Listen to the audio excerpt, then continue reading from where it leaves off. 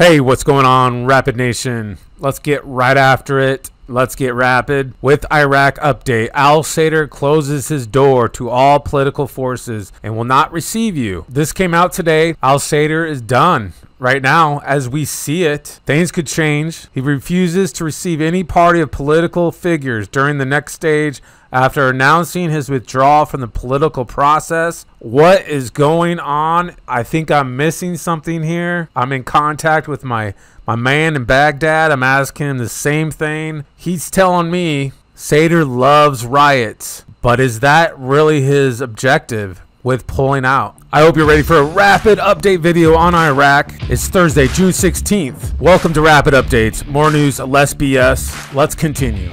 The coordination framework comments on the name circulating in the media for Prime Minister.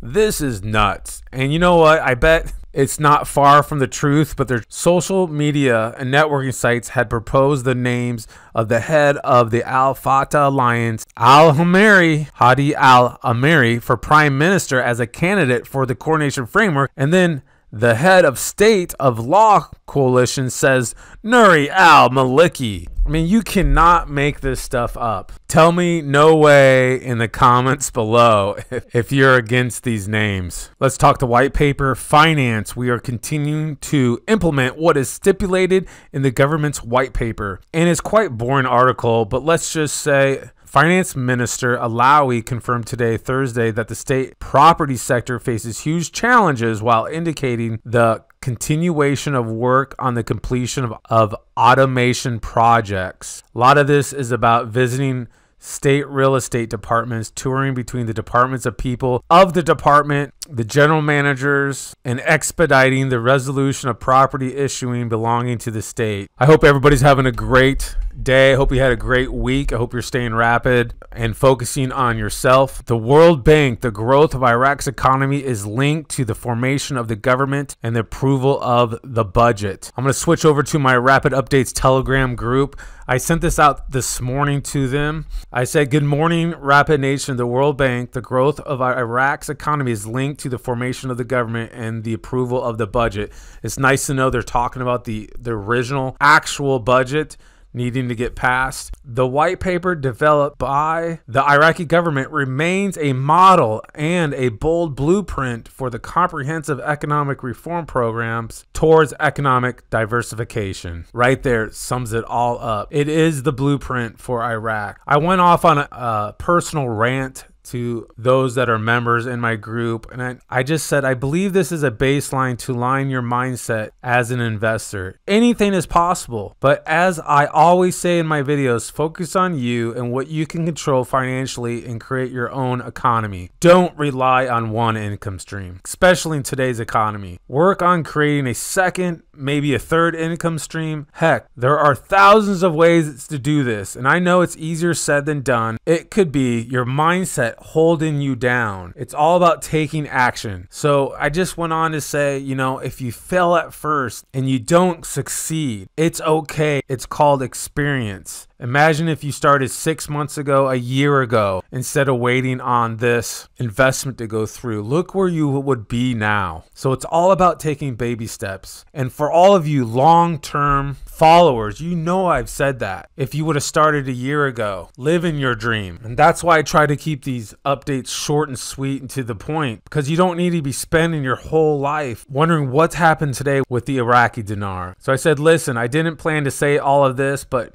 now is the perfect time to take action while we let Iraq do its thing. The World Bank warned of the impact of the delay of forming the government and approving the budget on the growth of Iraq's economy. Iraq is gradually emerging from a deep recession that it experienced in 2020. Further delay in forming the government and approving the 2021-22 budget may lead to limiting the use of the country's sudden oil revenues as the actual ceilings of the 2021 budget have been reached, and suspending the implementation of the new investment projects, which may reduce economic growth. So everybody wants to know what's going to happen with Sadr resigning and getting out of there along with all of his other PMs. Coordination framework, let us seize the opportunity and form the government. I can honestly say I really don't know what's what this all means for Iraq, my first inclination is it's not good. But here's what I can tell you what this reads. The Sadr's movement resolved the issue of resignation by not returning at all,